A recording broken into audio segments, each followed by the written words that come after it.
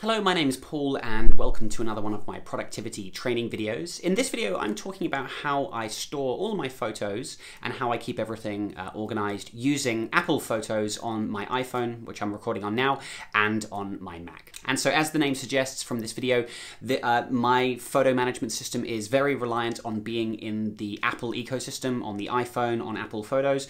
Obviously, there are many ways that you can store your photos, but yeah, if you're not an iPhone user, this video is probably not going to be very useful for you. And so first things first, what camera do I use? Well, my iPhone is my main camera. I don't have a DSLR or I don't have any handheld camera for taking photos. The best camera is the one you have with you. I have my iPhone everywhere I go, and I do have the iPhone 12 Pro. One of the reasons I'm happy to pay a little bit extra to get the Pro is so that I have a great camera wherever I am, and I don't have to lug around like an extra camera, which is actually probably more expensive anyway.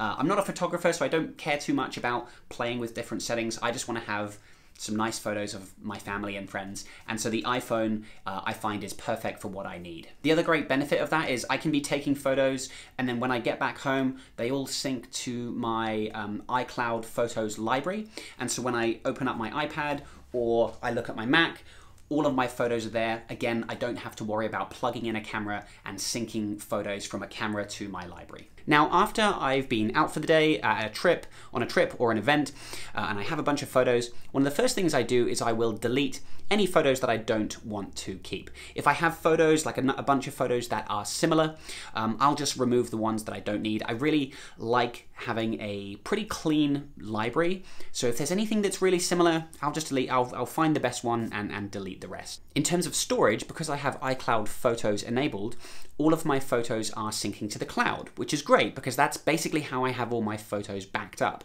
They don't actually live on my phone or even on my Mac. They're all in the cloud, which is how I get to access them anywhere. But obviously this does require more iCloud storage. By default, I think Apple gives you about 5 GB for free, which for most people is not enough. So currently I'm on an Apple One subscription. We're on the family plan for my wife and I, which means we get 200 GB here in New Zealand. That's still not enough for us because I use iCloud Drive for storing photos and things as well. So I've had to pay for an additional 200 gigs on top of our family subscription. So we have 400 in total, which is enough for our current usage and all the photos that we have. I do keep a time machine backup of my computer as well, so I've got my library backed up. But I love having my photos in the cloud because it means everything's safe and online. And when you get a new device, like you purchase a new iPad, or recently I got my new phone, you just sign in to your iCloud account and all of your photos are there ready to go. It's a really seamless experience, which is fantastic. And once I've taken all my photos, overnight, when you plug in your iPhone and your phone is connected to Wi-Fi, Apple, I believe, analyzes some of the photos in the background, and one of the things it does is it picks out people's faces.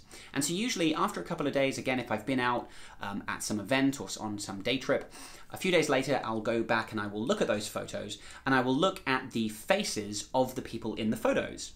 And I will then go through a kind of tagging process and I'll say, yep, that was me, that was my wife, that was our little boy Jay, and I tag the photos to the people profiles that I have set up in my Photos account.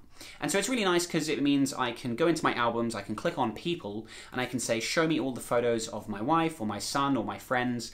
And so really that's the only real management I do of my photos. I don't really do much else in terms of organizing my photos, but that's the one thing I'm quite routine with, is checking how my photos are tagged in terms of the people that are in them, which is great if I want to go back and search for specific photos of specific people later on. The other thing I will do with my photos is if there are a couple that I really like, that are just absolutely beautiful photos, I will favorite them. So you can click that little heart icon and it will put the photo into your favorites. But I use that pretty sparingly. I try not to favorite too much. Obviously, if you favorite lots of stuff, then really it's not even worth doing. So I try to only favorite the really good photos. I use a couple of albums as well. So I have one album called Working, which is pretty boring really. It's just photos of me working like at my desk or on a laptop.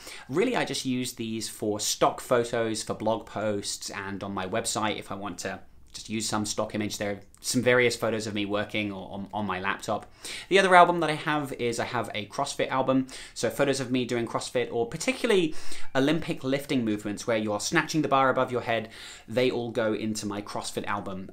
It's quite useful to be able to go back and watch those videos to analyze your technique. And I just like having all of those CrossFit and lifting photos in one place. Within my extended family as well, we do have a shared family album. That's one of the great features of the Apple Photos is you can have, these shared albums. And so I've got all my extended family in this one album. We can all contribute to it. And I actually really like this because it's kind of like having your own personal social network just with your really close family. So I can share like baby photos or photos of us on a trip that I wouldn't normally put online, but I'm happy for my family to see those, and so I can put them in there. We can even comment and like them as well, and it's a really nice way to just share those really special photos with friends and family.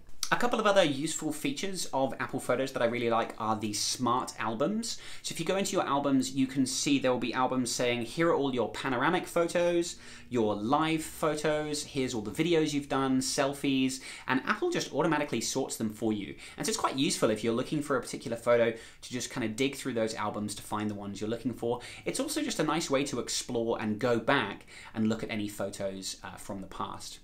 And on that note, that's another one of my favorite features of Apple Photos is the memories feature. I think Apple does a great job of helping to highlight photos that you took, months or even years in the past that you've probably forgotten about, and actually it collects them into a memory for you. And it might say, here are your highlights from 2020, or here's your boy Jay over the last year, and it creates this almost like little home video with photos and videos all stitched together with some music. And I really enjoy when Apple says, here's a new memory. I really enjoy looking through those. If there's one that I really like, I will actually edit the maybe the audio, the music, maybe swap out some of the photos and videos, and I will save that to my favorite memories as well. And so that is how I use Apple Photos to organize my photos. As you can see, I don't really do much apart from, keeping everything clean and tidy, not syncing too much. I favorite the photos that I really, really like. I use a couple of albums, but other than that, I kind of let Apple do their thing in terms of creating new memories for me and tagging people so I can go back and find those later. If you have any questions, please feel free to leave me a comment below. Thank you very much for watching, and I'll see you in the next video.